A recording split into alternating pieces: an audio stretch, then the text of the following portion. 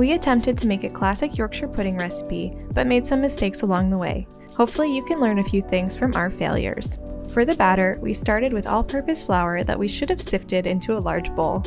We then added salt and whisked it together. Now this is where we made our next mistake. We didn't add enough milk to the flour, so we ended up with a really thick, globby batter.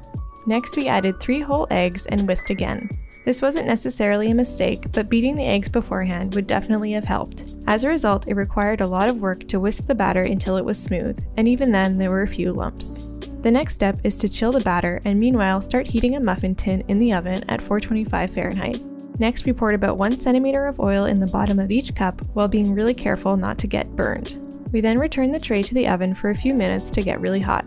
Now is where we encountered our last and most important mistake. The key to a good Yorkshire pudding is to keep the pan as hot as possible at all times. Filling the cups with a ladle took way too long, and you'll see that our Yorkshires suffered because of it.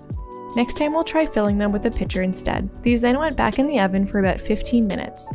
When they came out, they had risen slightly, but not nearly as high as we wanted. The texture was also more dense than we wanted, but in the end, they still tasted good. We'll try again soon, so stay tuned for attempt number 2. And if you haven't already, subscribe to Dished.